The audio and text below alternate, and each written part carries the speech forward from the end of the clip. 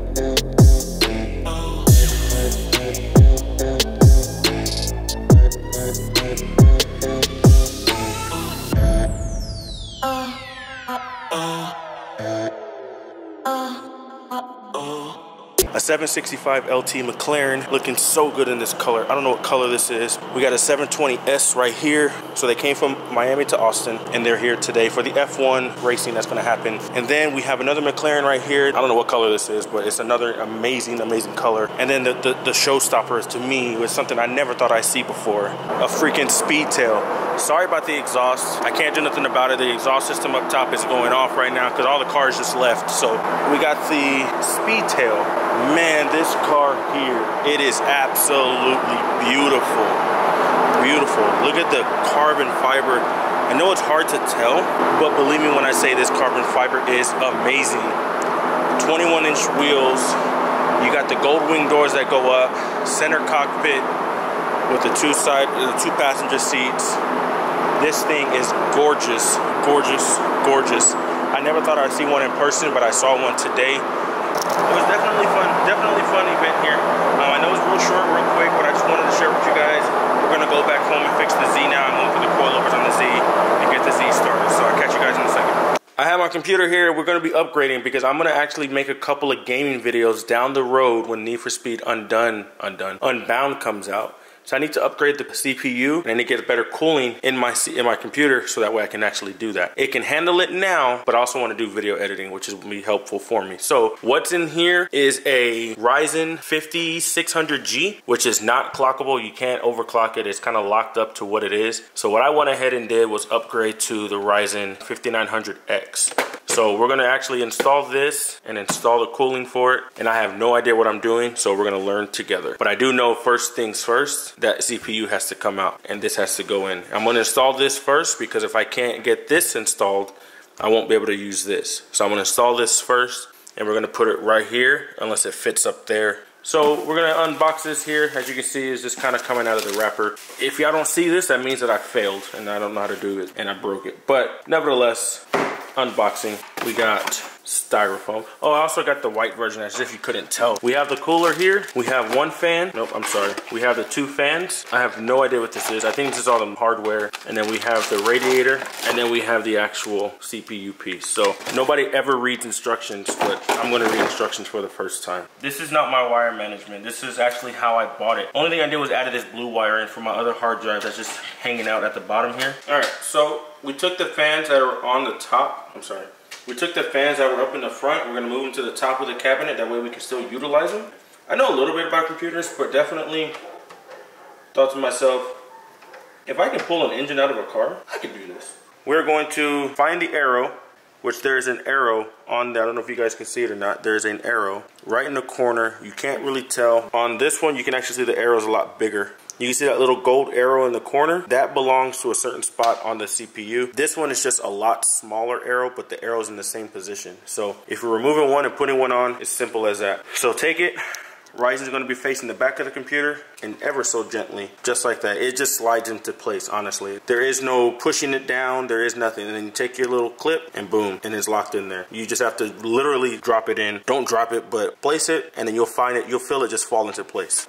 All right, so ignore this back here. This is just, you know, first time, whatever. All right, ready?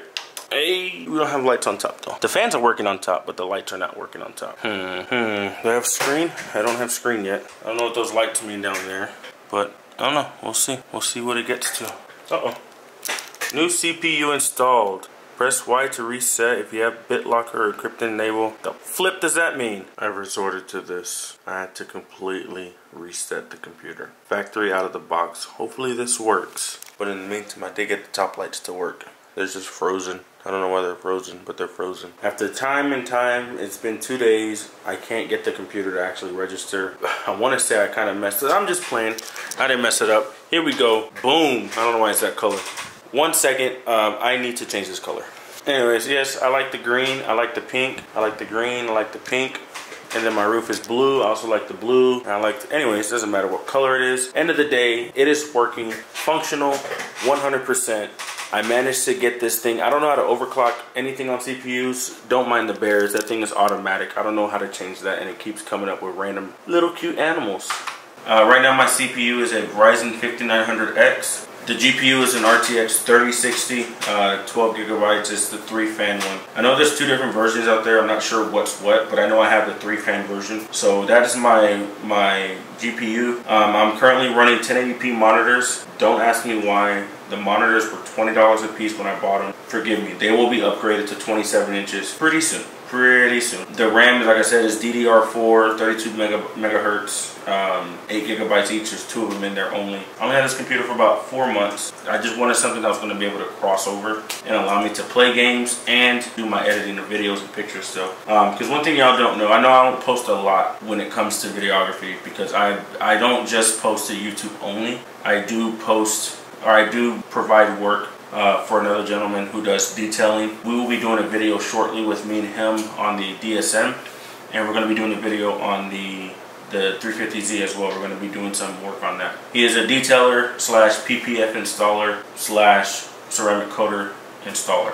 So what I was thinking of doing was doing not events, but like live streams of just me gaming about cars, building cars. It's not going to be a type to bore you guys, because I'm definitely not here trying to bore you guys. Although that sounds contradicting to. Nevertheless, if you're making this far in the video, you're interested in what I'm having to say. So let me know what you guys think of that. Let me know if you guys feel that, if you're interested in seeing some of that. I know I have a small subscriber base, but you guys are awesome. The ones that do watch, you guys are awesome. I appreciate it all. I will be coming out with more content soon. It's not just going to be about the cars that I have in the garage, because sometimes I come to a dead end with those cars, because can't do much until I buy stuff, and stuff ain't cheap. So, alright, well, I just realized I recorded a whole bunch of stuff and nothing got recorded because I was out of focus the whole time. So, this is not turning into a gaming channel, guys, whatsoever, but don't think that it is. But we will be throwing some games up here. We're going to have some fun with it for sure. Like, we're definitely going to have some fun with it. And this right here, which you guys know, we have an Oculus. And if you guys throw comments of the games that you want to see, I don't care if it's horror. We'll do horror games. I'm not a gamer. I'm really not a gamer, but I like to play racing games. Does that make me a gamer? Does that make me a gamer if I like to play racing games but nothing else? But I know if you made it this far in the video, you're interested in this whole PC build that I just did, plus the games that are going to come about to the channel. And I know there's some gamers out there that love cars and they love games, so I'm going to bring the best of both worlds to the channel, so that way you guys can entertain. I'm not rich, so don't expect me to go out and buy the freaking 480 Ti that just got released or coming out in a few months. I'm not rich. What I have is what I have. Let me know in the comments below what you guys want to see me play. If it's Gran Turismo, you're SOL, because I don't have Gran Turismo on the PC. So let me know below. Leave a comment. I'll catch you guys later.